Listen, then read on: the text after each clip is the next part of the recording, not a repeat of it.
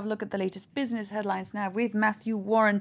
Matthew, the big question, of course, looking ahead to today will be the US Central Bank and whether or not it's going to start cutting back on its stimulus program. That's right, Melissa. The Federal Reserve currently buying $85 billion worth of bonds every month. The reason for that, it's an effort to boost the economy effectively by reducing interest rates and stimulate things, particularly the housing market. Well, we've known for a while that Federal Reserve Chairman Ben Bernanke plans to phase it out. In fact, he said that when unemployment gets down to 7% in the US, he doesn't want to see the Fed buying any bonds at all. Well, let's have a look at what's been happening to unemployment in the US. It's been falling, as you can see, for some time. That's where it is right now, 7.3%. So there's wide expectation that this tapering will start. We won't know for sure until 2:30 p.m. US time on the East Coast. That, of course, 8:30 p.m. Here in Paris. Well, investors generally been a bit cautious ahead of that, but we're just seeing some gains now on the Asian markets that are open this Wednesday. South Korean market is closed, but otherwise they're all just about flat or making some gains. The Nikkei was up about 1% a bit earlier. There you can see what's happening. Here in France, Matthew, we're expecting more job cuts to be announced at Air France-KLM today. Yes, that's right. The airline wants to save €2 billion over 3 years, and it's already said that it's going to cut an extra 2,600 jobs, and they'll be giving more details to unions today. Now, that's on top of 5,600 job cuts that have been made over the last 2 years. That's taken the total workforce down to just over 100,000. And it's expected, of course, if they do make these 2,600 job cuts, it will go even below that. Well, meanwhile, while the airline is cutting jobs, it's investing more in its business class services. Stephen Carroll has been taking a look.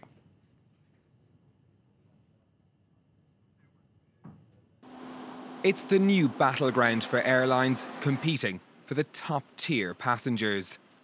We decided to keep this upper level 100% business class. Here we have 86 seats.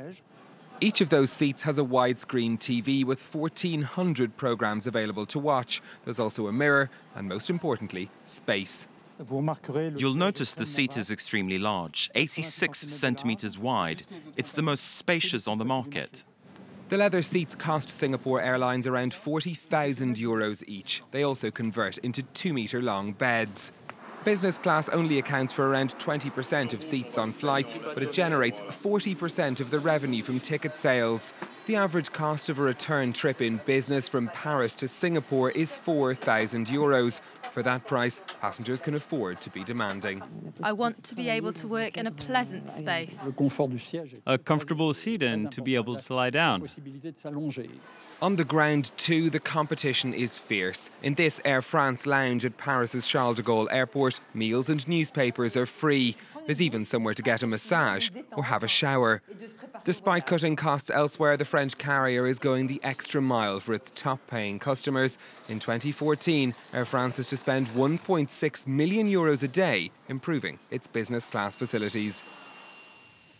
Well, now staying here in Europe, Matthew, 2 countries are getting visits from their creditors this week. That's right, 2 countries that got loans from the IMF and the Eurozone. The first, Greece, as you've been reporting today, of course. The troika is there inspecting, and public sector workers, as we can see here, out on strike. More of them joining today over these job cuts and spending squeezes. The other country, Portugal, they got a €78 billion bailout as well. Could be a more difficult visit for the creditors there. There's a new Deputy Prime Minister in post, Paulo Portas, and he's already said that he wants to see the troika ease back a little bit, increase this deficit target they're supposed to reach from 4% to 4.5% for next year. And they've already said that they are not likely to do that. Meanwhile, the borrowing costs for Portugal have been rising, as you can see here, over 7%. Investors clearly a bit nervous. Well, meanwhile, representatives of both workers and bosses met the inspectors who are there on Tuesday. Neither side seemed very impressed with that meeting. Let's take a listen.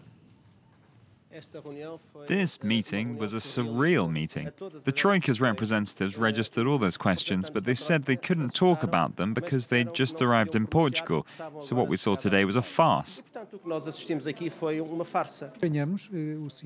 We found the silence strange. They were just listening and didn't answer the question we asked. There is too much prudence. The moment we are living in is an emergency. It's necessary to quickly change part of the adjustment program. Well, that was a look, Matthew, of the latest business headlines. Thank you very much indeed for joining us this morning, 22 minutes past 8 here in Paris time, for a look at web news. In a statement released in the wake of Monday's shooting at a naval facility in Washington, D.C., Democrat Senator Dianne Feinstein has asked, when will enough be enough? Other members of Congress have joined her in calling for tighter gun control and are trying to bring this issue back to the debating table.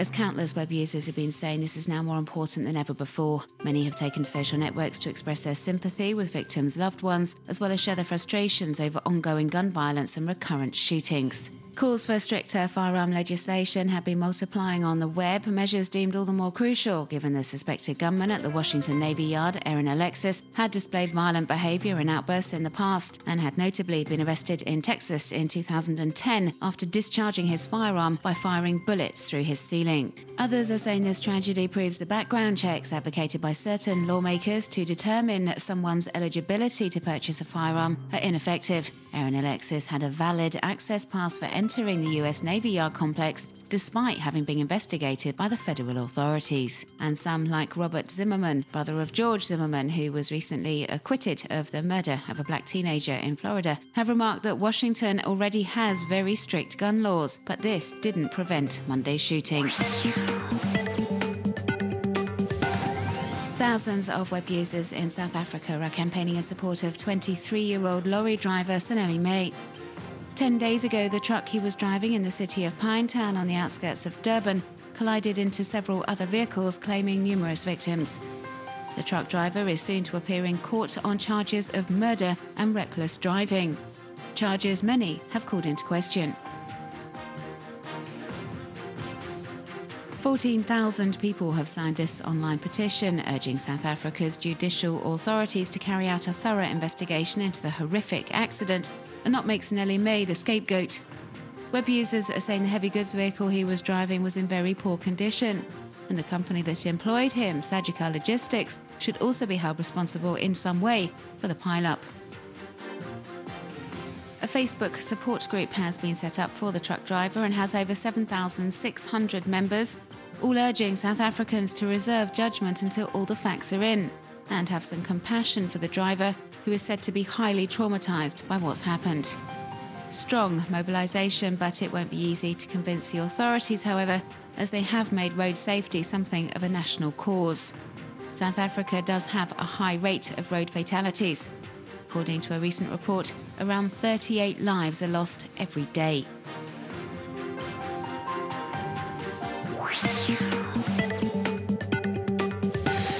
Nina Davuluri, who was crowned Miss America 2014 at Sunday's ceremony in Atlantic City, has been given a mixed reception on social networks. The student, who is from New York and of Indian heritage, has had to contend with a deluge of racist remarks on Twitter, some even saying she looks like a terrorist. Hateful, offensive, cliché-laden comments that have drawn strong criticism from American web users, who have hailed the jury's decision, saying it reflects the nation's cultural diversity. This Tumblr blog, entitled "Men Taking Up Too Much Space on the Train," collects photos of men doing just that, on the subway, on the bus and on other means of public transport. The author of the blog says it shows how, contrary to women, men feel totally empowered to take up a lot of public space.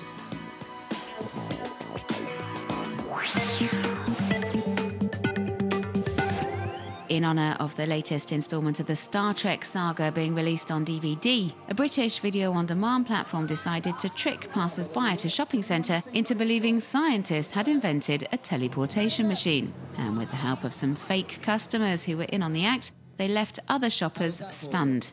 Check out the video in its entirety on all good video sharing platforms.